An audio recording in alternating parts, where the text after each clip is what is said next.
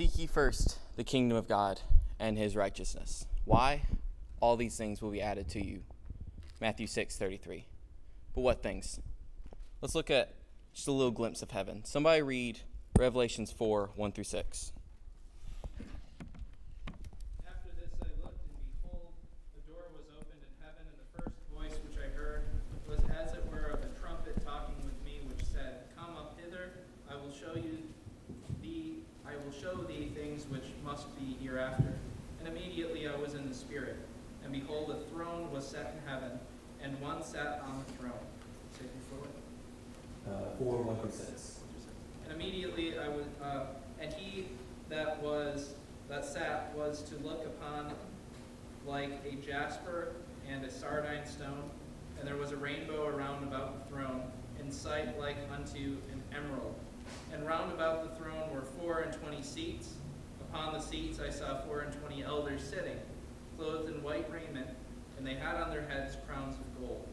And out of the throne proceeded lightnings and thunderings and voices, and there were 7 lamps of fire burning before the throne, which are the 7 spirits of God. And before the throne there was a sea of glass like unto crystal, and in the midst of the throne and round about the throne were 4 beasts full of eyes before and behind. All right, so what are some things you see in this little passage? You see jasper, sardine, emerald, crystal, sea of glass. Let's look at emerald for a little bit. A high-quality, singular, pure carat of emerald is worth roughly $6,000 to $8,000. How many carats are in a singular pound? Anybody want to guess? 5. Way higher than that. 20. 2,268. Anybody want to do the math on that without the calculator? All right, 15,876,000 for one singular pound. This whole room's full of it. What else is in there? Got 24 seats with elders with crowns on them. Have lightning coming out of this throne. We have thunder coming out of this throne. Voices, 7 balls of fire, which are the spirits of God. Creatures round this throne. Who is this all for? Someone read, 8-11, verses 8-11. The 4 living creatures, each having 6 wings, were full of eyes around and within. And they do not rest day or night, saying, Holy, holy, holy, Lord God Almighty, who was and is to come.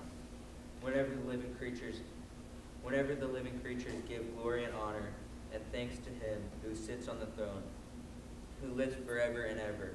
The 24 elders fall down before him who sits on the throne and worships him who lives forever and ever, and cast their crowns before the throne, saying, You are worthy, O Lord, to receive glory and honor and power, for you created all things, and by your will they exist and were created.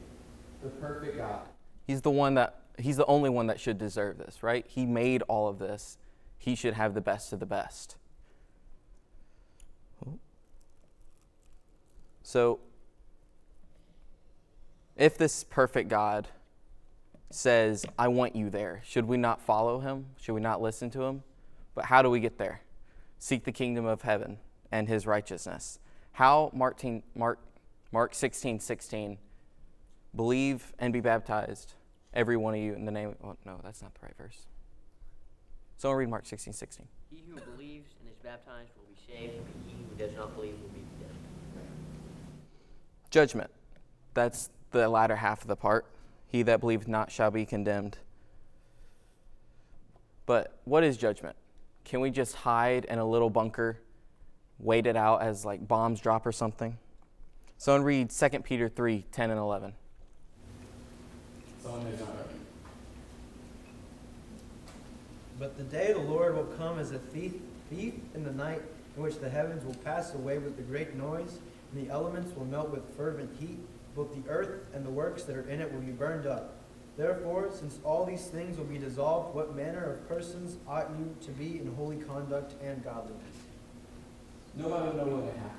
But even if you were to, at this moment, go hide in your bunker for the rest of your life, eating canned dog food or something, I don't know. it still won't happen. It still won't work, because if you keep reading, it said elements will melt with the fervent heat. Everything is an element. The whole planet will dissolve. Where will that put us, though? Matthew 25, 33, 34, and 41. Matthew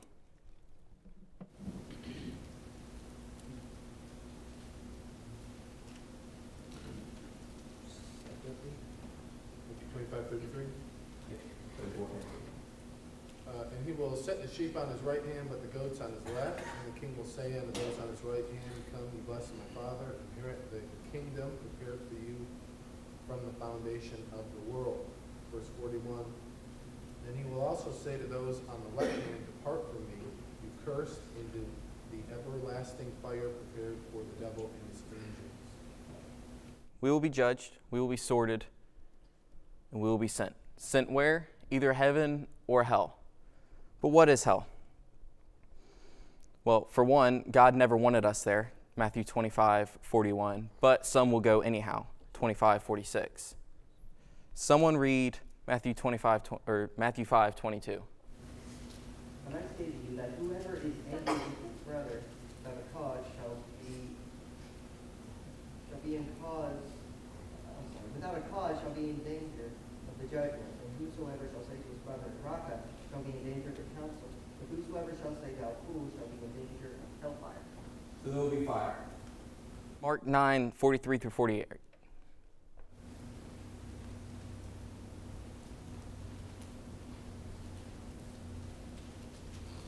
And if thy hand offend thee, cut it off. It is better for thee to enter into life maimed than having two hands to go into hell, into the fire that shall never be quenched. Again, fire and gnashing of teeth. Then we have Matthew 10, 28.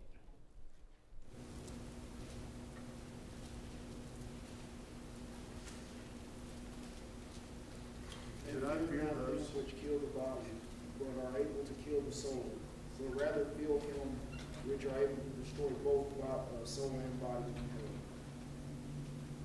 Matthew 23, 33.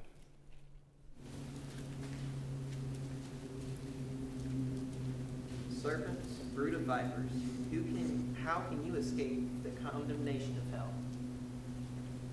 Matthew 8, 12. You guys getting a picture? But the sons of the kingdom will be cast out into the outer darkness. There will be weeping and gnashing of teeth. Matthew 25, 41.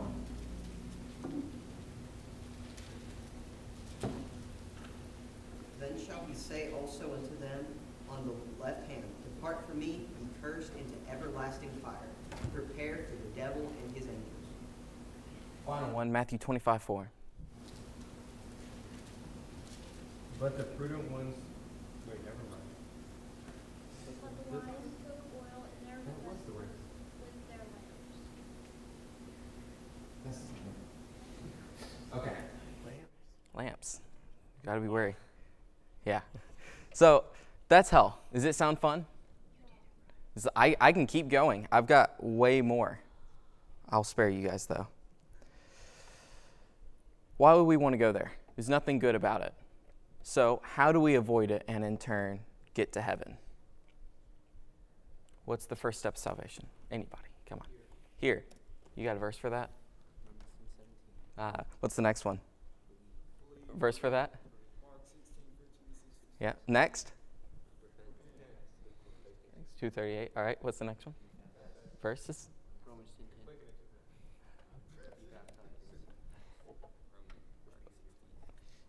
10:10. Okay. Yeah. These are the only way to get into heaven. But we also have to live faithfully, because if you go to Revelations 12, 7 through 9, and read that, you'll find out. Revelation 12, 7 through 9. Yes. And there was war in heaven. Michael and his angels fought against the dragon. The dragon fought and his angels, and prevailed not, neither was their place found any more in heaven. And the great dragon was cast out, that old serpent, called the devil, and Satan, which deceiveth the whole world. He was cast into the earth, and his angels were cast out with him. And I heard a loud voice saying in heaven, Now is come salvation and strength, and the kingdom of our God, and the power of his Christ. For the accuser of our brethren is cast down, which accused before our God day and night. Verse 1 through 1. Through 9. All right, so this angel got sinned and got kicked out of heaven. And angels are, in some senses, better than humans. They're already at heaven.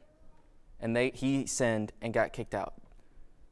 What does that mean for us? We can also sin. We could also not make it to heaven. Statistically, 80% of the average youth group falls away into sin. They've done tons of studies on this. You can look it up. Don't let that be you. I'm not saying it will be you, but others have, and others will. Seek ye first the kingdom of God and God's righteousness. Don't seek other people's righteousness. Don't seek your righteousness. Seek God's righteousness. Thank you.